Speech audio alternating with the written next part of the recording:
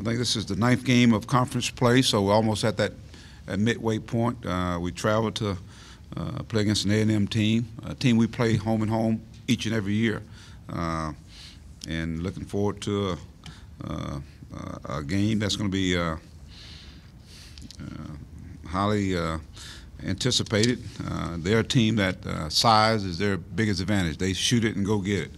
And we've got to be able to rebound by committee. We've got to be able to defend.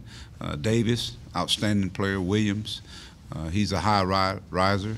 The Gilder kid has played well against us in the last couple of years. He's played really, really well, and we've got to do a better job on him. They've added some guards, so it's the same team from last year, but they've added some pretty good talent in the guards. Starks and the Wilson kid. They're a very good basketball team, and so they hadn't had everybody together until here recently, and they're playing a lot better now, and I know we're going to get their best shot. So, again, going to College Station is not a very easy place to win. They've done a good job in terms of taking care of the home court. I think they lost a couple of games, one in conference play, a couple in conference play. So, and we've got to play a lot better than we played even in the last game in Oklahoma State. We've got to be able to shoot the basketball well. We've got to be able to continue to defend. More importantly, keep them off the boards. I think second chance points are going to be big in this game, and also get to the free throw lines. And on the road, you got to make shots. We got to be able to shoot the basketball and get off to a much better start. You know, those slow starts are the things that are really kind of hindered us a little bit. So we've got to come out, survive the first punch, and punch back. All right, yeah, Mike, A&M had a great non-conference. They were ranked number 5, 11-1. Had some big wins like over West Virginia and Southern Cal. But now I think they're 2-7 their last 9. What do you make of what's happened to them? And are they just kind of a hard team to figure out? Well, they had a lot of guys in and out. You got to remember they had a lot of guys in and out, and whether it be guys hurt or guys be suspended, and now it just seems like they're starting to get all those pieces together. So I expect a team that's going to be playing better than they have been early in the year. It's like I said, when you got newcomers that are coming on board, and a lot of the newcomers are guards, but the guys that the Davis kid, the Holt kid, who was hurt quite a bit, he was out quite a few games, and even Gilder just got back here recently from an injury. But when you got new guys and old guys, you put them together, it's a different year. It's a different team, and so I'm sure they're finding that chemistry, their roles, and understanding that, and they're deeper than they have been in the past. I know that for a fact. So the guard play, I think, has improved.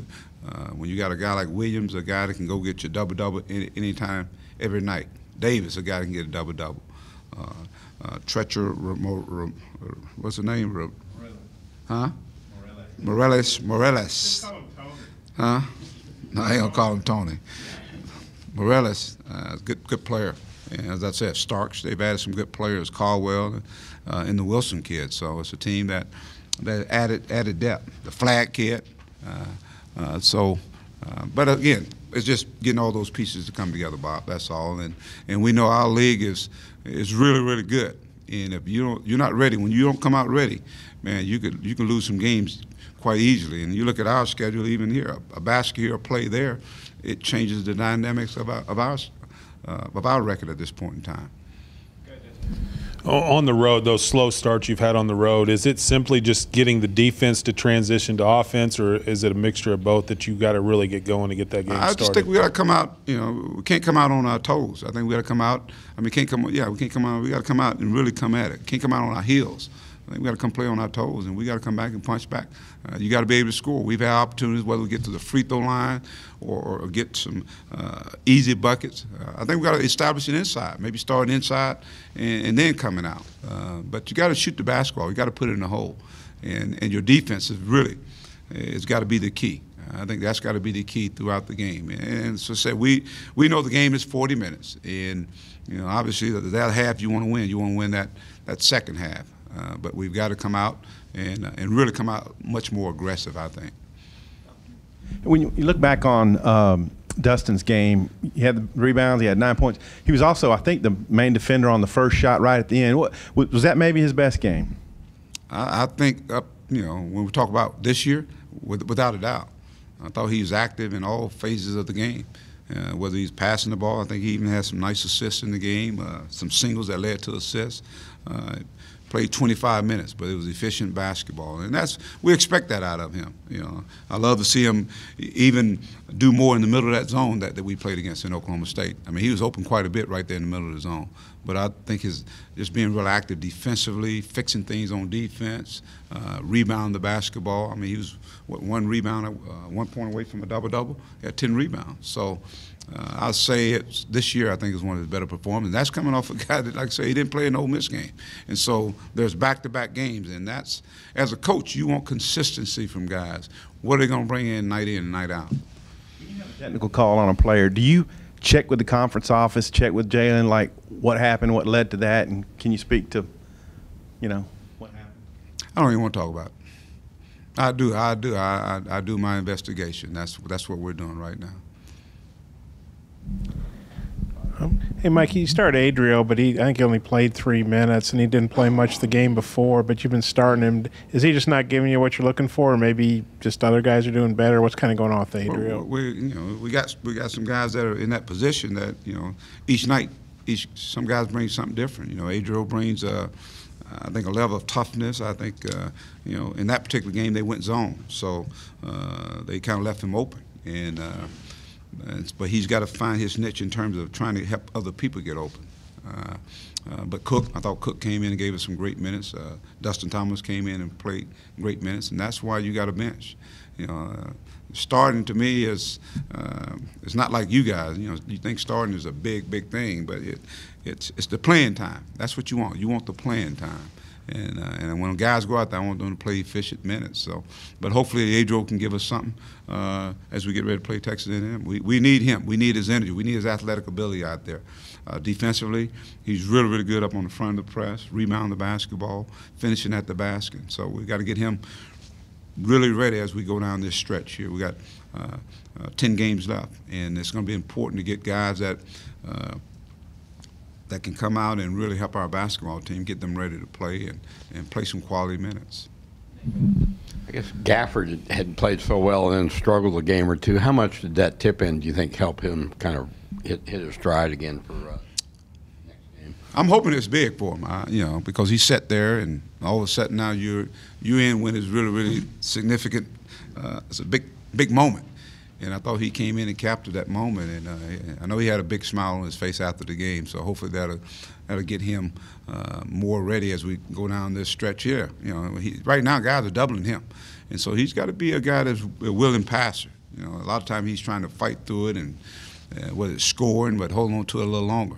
But go ahead and move the basketball. But we got to establish him. We got to establish him, whether it be on screen and rolls, whether it be running the floor, in our half-court sets, we got to give him the ball. And he's got to be a willing passer. He's a very good passer. But hopefully that'll be something that can get him going, Nate. Sometimes you have a certain moment, something happens, a trigger goes off, and maybe that'll be one. When you look back at the week Darrell had to help you come from behind in those 2 wins and get the SEC Player of the Week, can you just reflect back at what he was able to do for you guys last week? Well, congratulations, Darrell. I'm happy for him, excited for him. I just think he's playing some of his better basketball right now. I think he's a lot more relaxed. Not only that, he's doing more than just scoring for us. He's playing efficient basketball. He's playing team basketball. He's rebounding at a high level. He's assisting at a high level, and it just seems like he's just having fun out there. I mean, to me, he's starting to embrace some of those moments I talk about. Sometimes guys can shy away from it, but we know he's an impact player. He's a starter on our basketball team, but I'm glad to see him continue to play, and I think he can still play even better than what he's playing right now. It's big for our team. Coach, how much have you seen Trey Thompson's offensive rebounding ability improve this season? Trey always has had that knack, getting some playing time, being in the game at some of those pivotal moments, and we're seeing him use, the size he has. I mean, he's one of those guys. He creates space, and he's got a great feel for the game. I mean, he can go get the ball, and one of the things I've been getting on about, he touches a lot of offensive rebounds with one hand. Just go get it with 2 hands, and so those possessions are very important. And when he gets them, whether he scores or kick it out, those are important plays, that extra possession. And it may come down to that one possession that he gets for our basketball team. But Trey is really playing well. You just can see his basketball IQ, and he's leading out there on the floor. He's really talking to these guys, getting them in the right positions, and just making plays.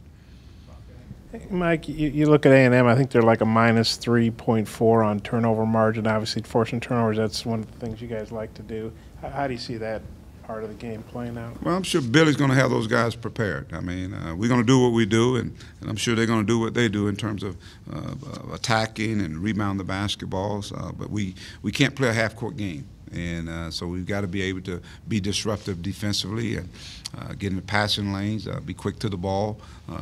More important, keep them off the glass, limit them to one shot, and make sure it's a contested shot. So it's going to be a tough ball game. It's a great challenge, but it's a great opportunity for us to go and play against a team that, as you alluded to, they were in the top 10 early in the year. And but those players hadn't gone anywhere. Like I said, it's just they had some guys that were out, and now they're starting to get it back together. So they're a very good basketball team. Hey, Coach. Well, you know, with the SEC winning the challenge against the Big 12, how does it feel to kind of be like a part of that with the increase of the value of the SEC and everything just going up right now for the SEC? I mean, that's kudos to all the coaches and the commissioner and everyone involved with basketball in the SEC. I think it was a concerted effort by everyone, to participate in it, and knowing each year, I think it got better. The first couple of years it probably wasn't to our liking, but last year it was split even, and then this year we took it another step. So it's going to be year to year, but that says a lot about the commitment and what guys are doing with their team. We've got some great coaches in our league, and that gave us an opportunity to stick our chest out as we play against another conference. And you'll see some of those matchups again once the season's over with. Hey, Mike, you guys obviously had a great road win a week ago.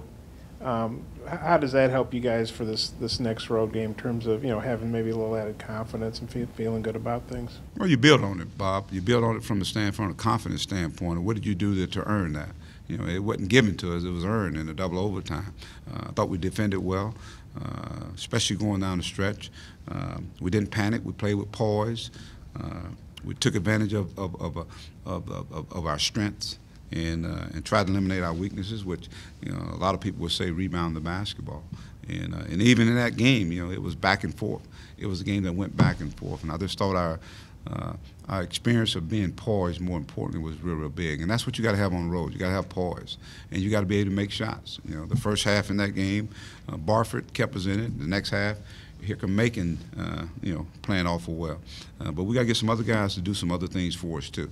It can't just be those two guys. We got to get Daniel going.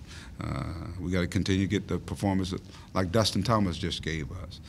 C.J. Jones, he's a very, very capable guy of really coming in and scoring for us. But the thing I like about it is that the defensive mindset that we're having right now. We're really, really excited about stopping people.